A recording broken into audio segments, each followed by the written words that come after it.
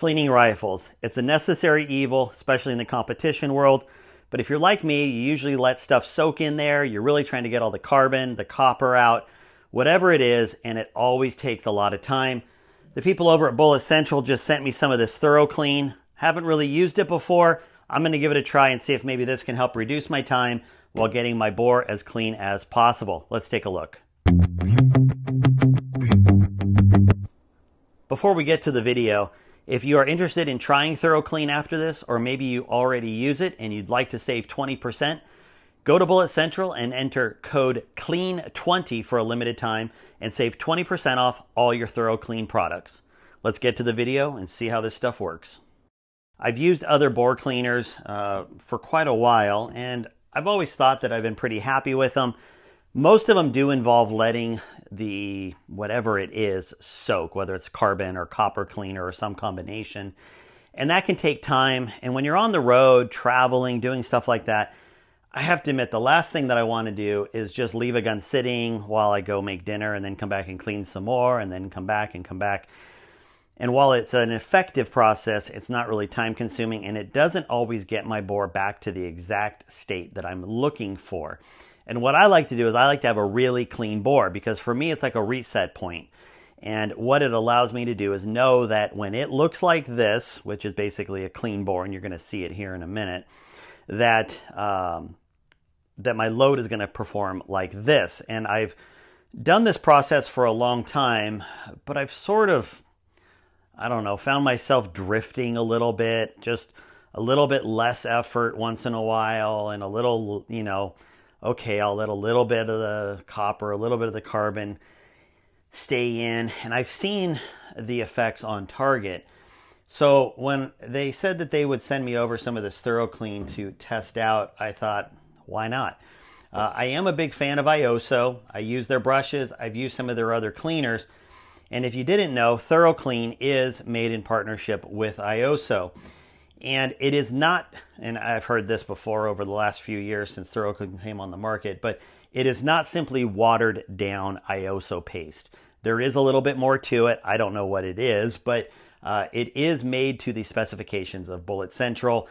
And I have talked to IOSO, and they've said it is not watered down IOSO paste. So there is that for you. It is what Bullet Central calls the 4Cs, the Complete Carbon Copper Cleaning System. And they do claim that it does not take very long to get effective results on it. One thing to note that it just doesn't smell. There's no odor, there's no harshness to it. And I have used it for the first time, and I'm going to show you the before and after here and explain why I didn't show you on camera. But I had never used this until maybe an hour ago when I cleaned my gun before starting this video. And I've always had other chemicals or cleaners that seem like they never want to come off my fingers very well. And so I always find myself really cleaning and scrubbing my fingers really well. I can tell you I got both the ThorroFlush and the ThorroClean on my fingers and didn't have any, you know, negative feeling on them. They washed with soap and water very, very quickly. And I actually cleaned my gun, washed my hands, went and had lunch, and didn't have any problems with it. So I've been very happy with it, at least on cursory inspection there.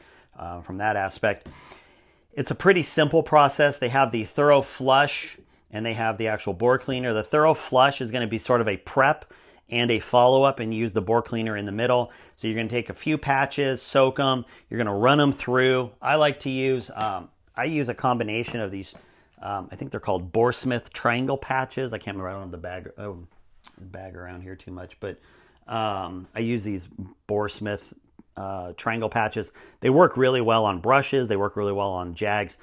They don't jam up, and they've been my sort of go-to here for a while.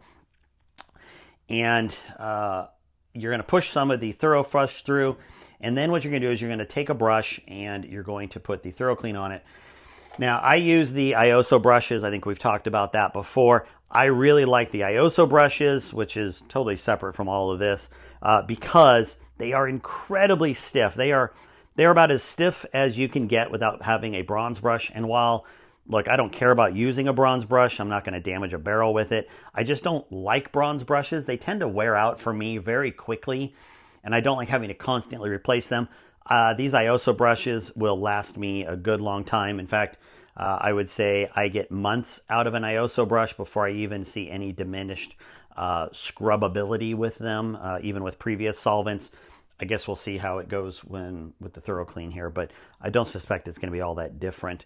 But you're going to load up your brush, put some on there. I tend to push mine into the brush so that it doesn't all come out on a bore guide or something. So I like to get it in there, and then the action of it going in and out is going to help it sort of spread out so that it continues to work in the barrel. So why did I clean my gun ahead of time? Well, to be honest, my gun was nasty. I'm going to show you what it looks like, or what it looked like coming back from Southwest Nationals last week. And I was, partly to my detriment, I was pretty lax in my cleaning. Now, I went through and I cleaned a bunch, but I didn't have a bore scope with me. I wasn't visually inspecting my bore every time. And I did, to be fair, probably lose track of exactly what I was doing in there. There's any number of reasons, and it's inexcusable from a competition standpoint, but it did happen. Here's what my bore looked like coming back after shooting it. I didn't clean it after I shot Sunday, so this is what it looked like coming back. Take a look at this. We are now going down my shot barrel. So this barrel has been cleaned off and on, probably, I'd say at least 4 or 5 times. It's got for about 600 to 700 rounds on it. I don't have the numbers exactly in front of me, but it's definitely been cleaned every time I've shot it, and I've been using a different cleaning solution to do it. And here is what it looks like after, this was about 100 rounds, give or take, and I have not cleaned it since I shot it because I was saving it just to test out this stuff. And you can see here's the carbon ring, and then we get into the barrel, and you can see it's pretty filled up. There's quite a bit of carbon in there. We get further down, copper. You can see the copper veins in there. Lots of copper up here. We'll go further down the barrel. That's about 10 inches down into the barrel here. You can see it's just really muddy looking. We're going to go all the way as far as I can go. This is roughly halfway down the barrel, so about 15 inches or so, and you can see just tons of copper, lots of carbon, pretty ugly. We're going to go follow the instructions and see exactly what that can do for this barrel to get it back to really what should be its proper shooting state. Let's see what happens. So you can see, nasty. You almost can't see the lands and grooves. It's pretty fouled up. And it was, that's about halfway down the barrel that you can see that nastiness. The instructions, and one of the reasons that I didn't want to waste a bunch of video time, is that in all fairness, these instructions are based on having a clean bore or a starting point where you would want to then clean repeatedly. Now, I clean every time I shoot, whether it's 25 rounds or 100 rounds, I clean every time. But I wanted to make sure that I gave this a fair shake. So what I did, the instructions will tell you to put a few things of the thorough flush, and then put enough on a brush and scrub 10 to 15 times. And then see, push a dry patch through, and then you follow it up with the thorough flush to get it out, and then a dry patch just to dry the barrel out. But it took, in all fairness, I counted my strokes. So I did the first 15 as it said. It got about the second half of the dirt out, and it looked pretty good. And then, in fact, I'll tell you what. Here's what we're going to do, because I did put my bore scope down periodically. So here's what it looked like after 15 strokes. There's our carbon ring, and you can see the carbon ring actually got broken up fairly decently. There's a little chunk right there, but that's not bad at all. Obviously, I've got some fire cracking and stuff, but you can see a little bit more there. If we go a little bit further in,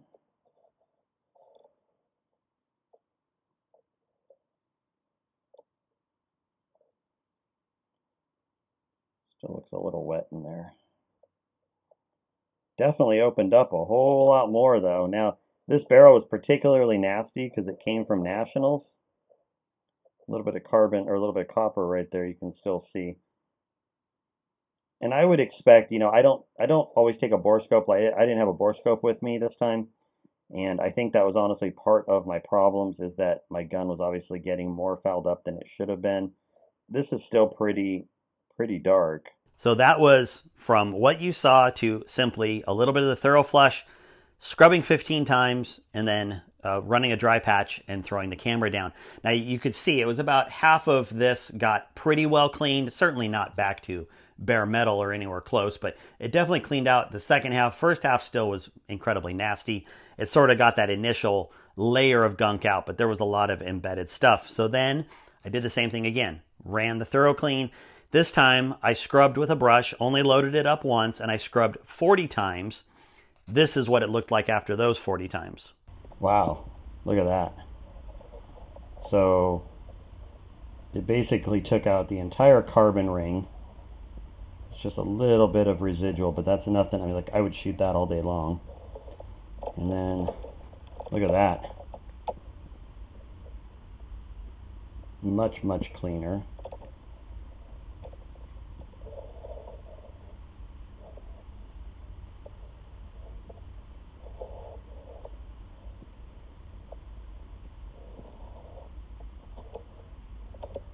And that's only about 8 inches in. You can see there was a marked improvement, right? Like massive improvement. And again, this didn't take very long. This isn't letting anything soak. This was scrubbing, then flushing it out, seeing what it looked like, scrubbing again, flushing it out.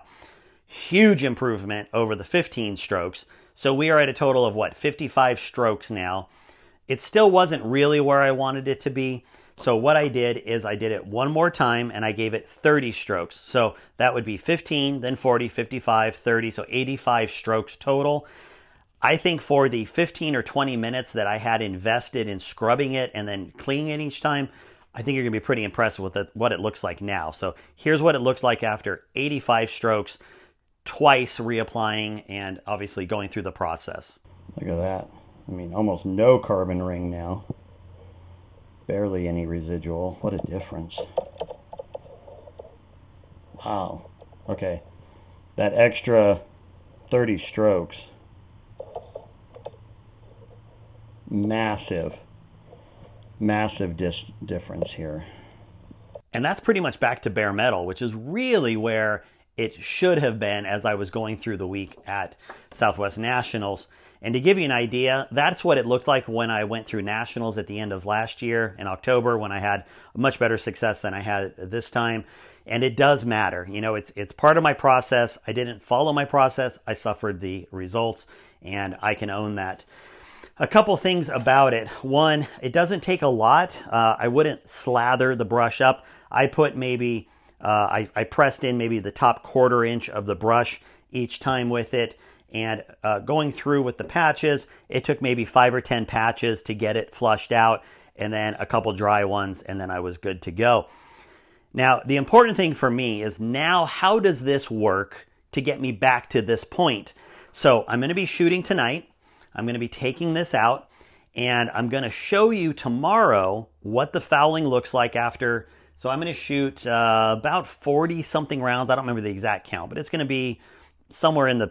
Well, it's going to be 25 plus at least another 15 because I need to go do another little test. So about 40 rounds or so. I'll let you know tomorrow. But after 40 rounds, you're going to see what the fouling looks like, and then we're going to see just how quickly this system can get everything out of the barrel. One other thing to note, and I'm sure you noticed because I pointed it out in the videos as you went down the barrel, is how much the carbon ring just, boom, comes right out.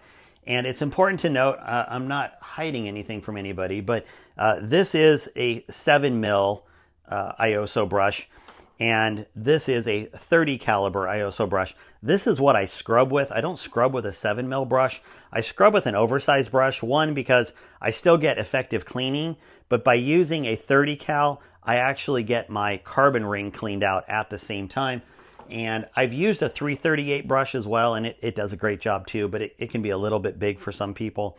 I like using a 30 cal brush, so that's actually my preferred bore scrubbing technique there.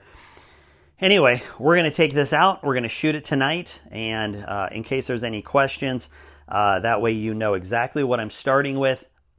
Bare metal, basically. You'll see what the results are after shooting, and then you'll see what it looks like after cleaning. So I'm going to head out to the range. I'll see you in the morning.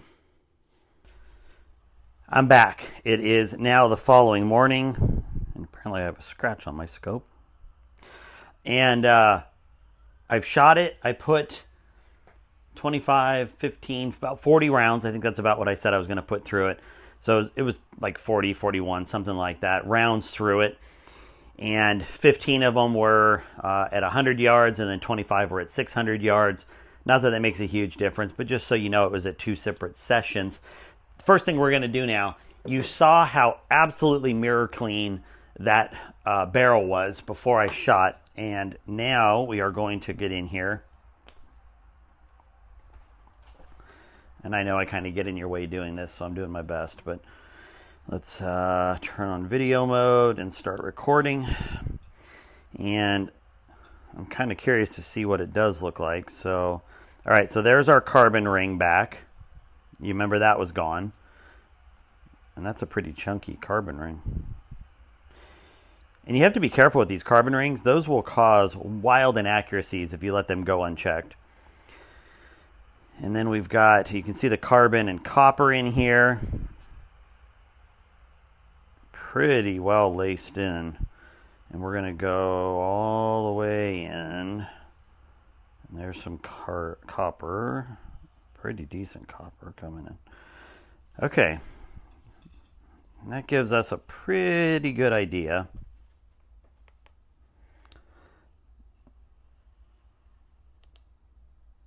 That gives us a pretty good idea of what we're looking at here. Let me just check something real quick.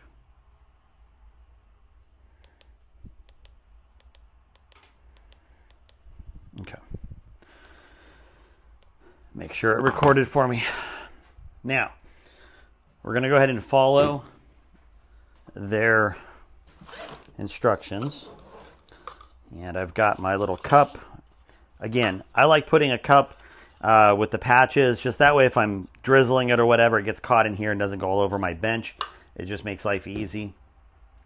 We are going to grab our trusty rod, and I'm going to throw on the boresmith. Again, this is my triangle patches that I've talked about, and these are what we're going to be using for this. I'm going to just break them up now because it's easier to break them up and just kind of make a little pile in there when they are dry. And I'm just going to soak a little bit in here, and we're going to get this barrel going. Oop.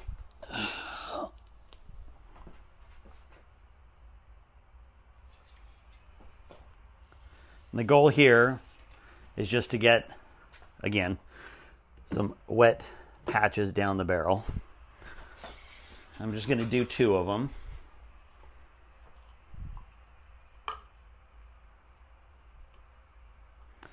And the fact that the boresmith kit, when you get it, it also has this specially tapered brush. So when you are pushing patches, you are getting just a little bit of scrubbing action behind it there. And it helps dig in that patch a little bit.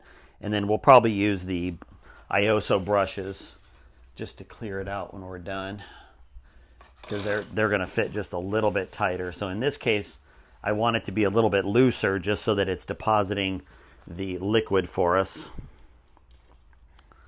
And then we're going to go for a tighter when we want to get it out. We're going to use the 30 cal brush that I talked about yesterday. And we are going to put just a little bit of this up here near the top. Okay. I'll go just a hair more. There we go. And I'm just going to push this in.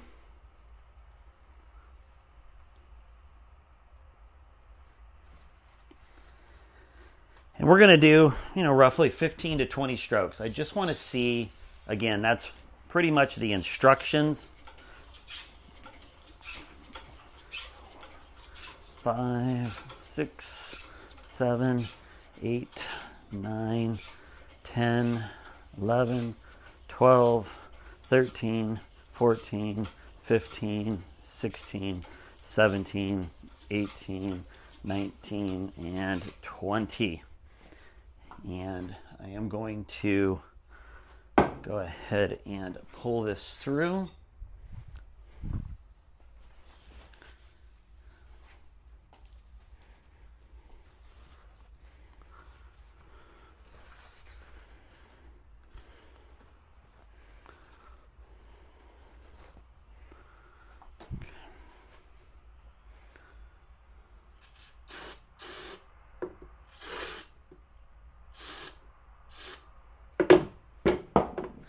Just get the majority of the gorp off there. And then we want to run one dry patch.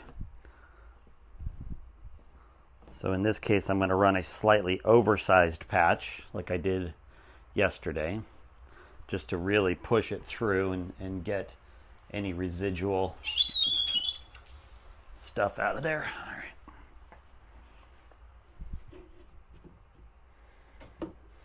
Yeah. And you can see that's nasty. Nasty, nasty.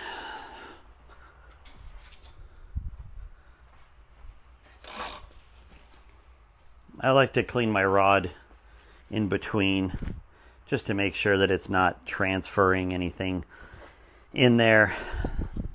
You know, keeping it as clean as possible while I'm working. And so now I'm going to run some of the ThorroClean patches through here. Yeah, it's definitely taking off some stuff there.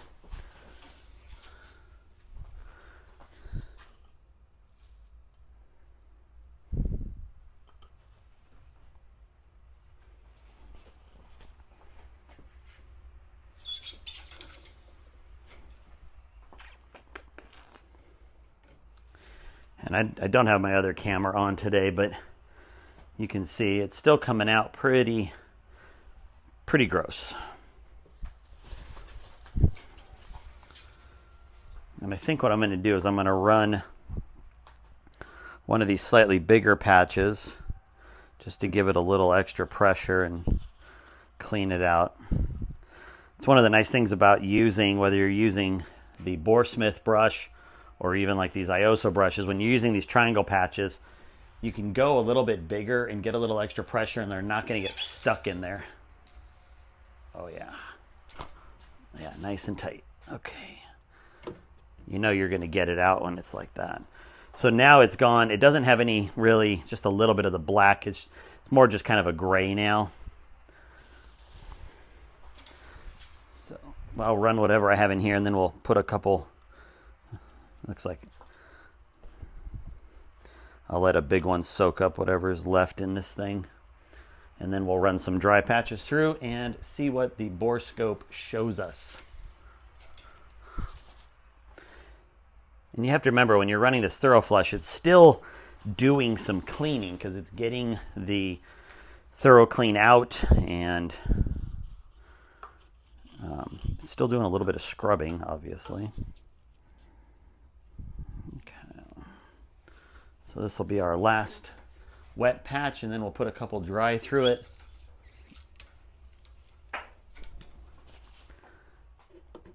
All right, yeah, that's definitely looking good. Let's get a wet patch in there, or a dry patch in there, and then get our borescope.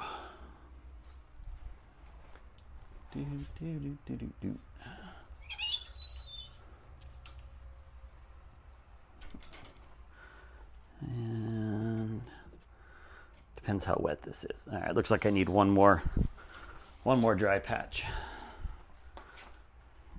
Pretty wet.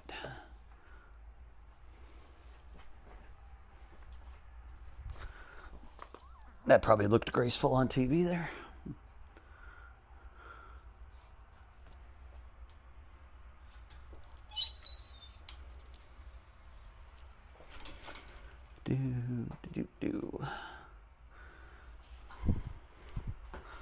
So now it's just a little bit of gray where the bristles are running through the grooves there. So let's take a look and see what it looks like after just 20 passes with the ThorroClean and subsequent patches with the ThorroFlush.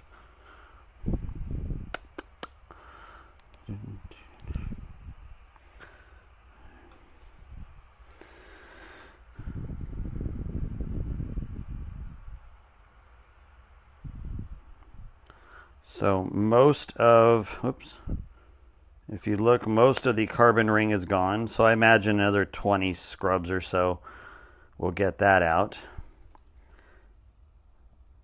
Pretty clean, all things considered, for only doing 20 passes. And that's just a few inches in. I kind of look at how much glare there is, on the screen, and that kind of tells me what I'm really looking at here. Because even though you can see the carbon and a little bit of copper, the reflectiveness tells me that it's really close. And then obviously all the way in, you can see it's already beautiful. So what I'm going to do is I'm going to go ahead and run a little bit more of the ThorroClean. And I bet you if I'm going to do 20. And then what that's going to tell me, because I don't really have a baseline with this stuff, having never used it before,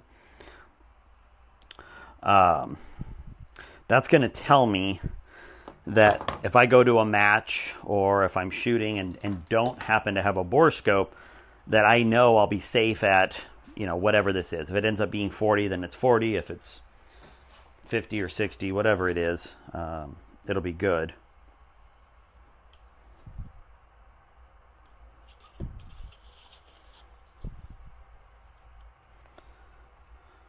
Go ahead and get a little bit of the ThorroClean in there again to wet it up.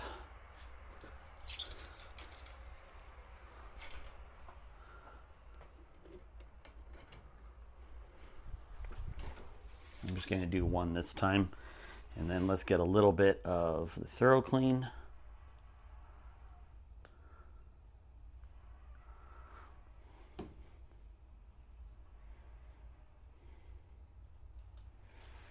I didn't put quite as much on this time. So.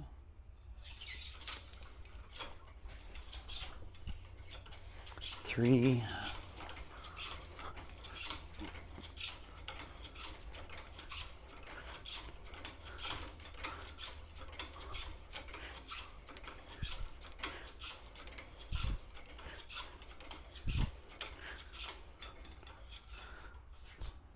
I might have lost track, but it was basically 20 strokes on that one.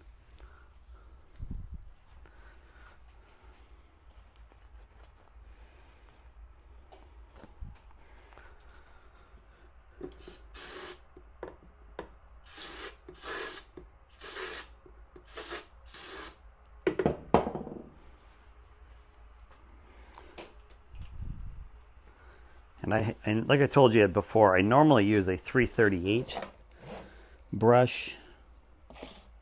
Where did I put it? Right here. And I'm going to try pushing through with that one this time. I think that for me, and again, I got this from a buddy, but I think the 338 tends to do a slightly better job at getting all of the carbon ring out as you're cleaning, so that you don't have to go back in there and do it again. I used to have to go back in and clean it separately, and I would always take like a carbon cleaner with me or eliminator or something like that at matches to make sure I was getting the carbon ring out. But if this thing's getting my carbon ring out at the same time, one less thing to have to carry to a match. And I'm okay with that. I already travel with enough stuff.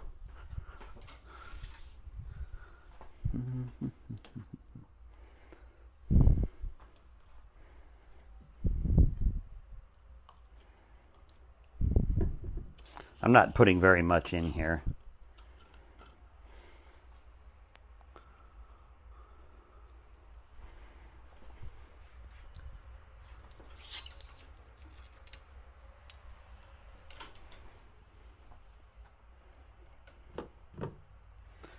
Yeah, it's looking pretty clean. And you can feel when a barrel's clean, I talk about this with my friends, but when you run a dry patch down a clean barrel, it almost has like a warble to it because you're feeling everything that's clean, and it kind of goes whoa, whoa, whoa, whoa, whoa, whoa, whoa. If you're cleaning normally and it's dirty, it just goes whoosh, right through. But a nice clean barrel is going to be like whoa, whoa, whoa, whoa, whoa. And then if you've ever pushed a rod through and you kind of get a like a jerkiness, that's carbon.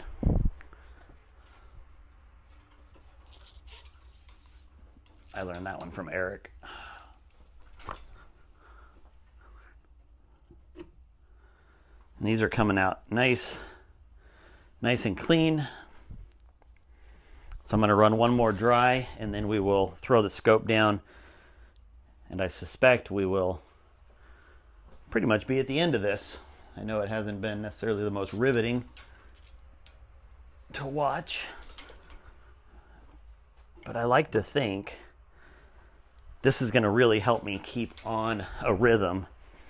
And my buddy Chris has used this stuff for a long time, and I don't know, for whatever reason, I was just never took a look at it. But I have to say, I'm actually pretty shocked at how quickly it just takes the barrel back to where I want it to be.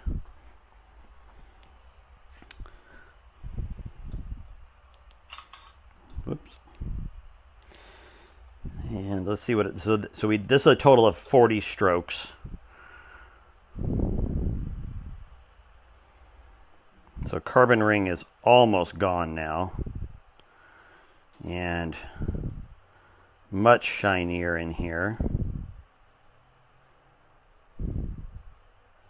And it's possible I didn't put enough, like I'll have to kind of play with it and fine tune it to see if I can do less strokes with more cleaner at a time, or just more strokes and kind of reload the brush every so often. I don't know. But, I mean, this is looking really good. Look at that. Woo! So now I'm really just from about here.